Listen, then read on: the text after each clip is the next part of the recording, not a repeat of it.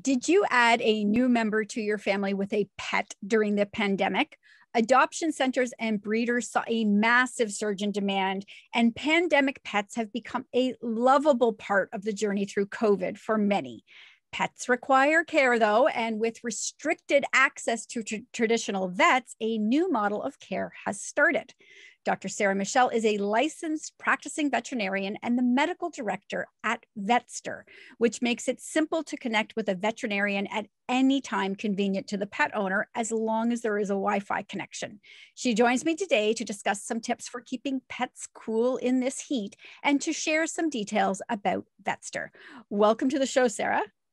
Thank you, Candice. It's great to be here. This is one of those ideas that I read it and I'm in my email and I thought, oh gosh, I wish I had thought of this. It's brilliant, brilliant. So before we get to keeping pets cool, what is Vetster? Well, thanks for asking. So Vetster is essentially your online access to qualified veterinarians for veterinary advice, support, triaging in times of emergencies, and also in Ontario and many places across Canada, the veterinarians who are on our platform can actually speak to a diagnosis and potentially provide prescriptions for your pet all through a virtual consult. So I know from talking to you earlier that this idea was not born out of the pandemic, but was actually thought about prior to, which is brilliant timing. Not great timing with the pandemic, but brilliant timing. Yeah. And all I could think about was how many times my dog has got sick in the middle of the night and all the vets are closed. Right. Real great point. And as you said, Vetster was not a response to COVID, but we are really glad that we've been able to be here and to help support pet owners like yourselves, and 35% of Canadian households that welcomed new pets during the pandemic, and to support the veterinary industry, because as you mentioned in your opening, the industry has been challenged with COVID, just like so many industries, and access to care in a traditional sense is not as easy as it once was.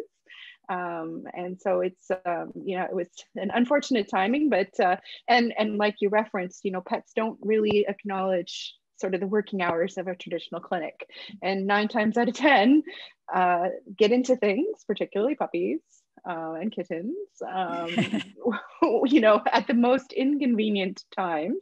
And that's what's really neat and unique about our platform, is that we have, veterinarians available 24 hours a day, 7 days a week, meeting our pet owners where they are when they need us. And so it's a new model, and we've really, nothing but positive sort of feedback from pet owners, really enjoying, the access to a real doctor at the end of the Dr. Google search. So. Absolutely. So this is like telemedicine for your pets. I love it. Yeah. Let's talk about the heat right now, though, because it is oppressive here in Ontario. We're heading into what's going to be a scorching summer, I think, across the country. And our pets need to be protected. It's really important. What are your best tips for keeping pets, giving them relief during the heat? Great question. And I think you're right. I think it's going to be a hot summer, and those always make me as a veterinarian nervous. So I think some of the most important things are to be mindful of your pet's exercise level and tolerance. And those of us, staying at home, maybe working from home, we still have sort of weekend warrior syndrome at times. And so, being really cognizant that if your pet is luxuriating, with you at home while you're working on the couch for 8 hours a day, that they're not going to have the stamina, particularly in the heat and humidity, to go out and run 5K on a weekend. So just being really aware of your pet's fitness level along with your own, because it can be an easy way to stress a pet if we overdo it without a buildup. And when outside, being aware of access to shade and rest and water, always, free access to water. And I think the other thing that I'm, always really concerned about and aware of is dogs pets, but dogs primarily in cars in the heat. It's a no-no. You know, it's so easy, you know, nowadays, especially with the pandemic, even more, our pets are going everywhere with us all the time. You know, we scoop them up if they're small. We put them into the car when we run an errand, which is fine when it's, you know, temperate, and even if it's cool, they're usually fine in a warm car, not freezing. But it takes just a few moments in a hot car for a dog to get in serious trouble. And we don't want to see that happen. Yeah, this is something my dog Dolly Potton, I've taken her everywhere with me since I've got her. And now, obviously I can't take her in the car with me anymore. It's just too hot. So I've started to have to leave her behind, which is now we need to address separation anxiety, which is another interview we're going to have to do with you, because I really think this is going to be the biggest struggle for people who adopted a pandemic pet, is separation when life returns to normal. So we will have you back, but thank you so much for joining me today. I think your platform is incredible. Just love this idea. If people want to find out more about you, where can they go? So it's super easy, Vetstr, VETSTR.com.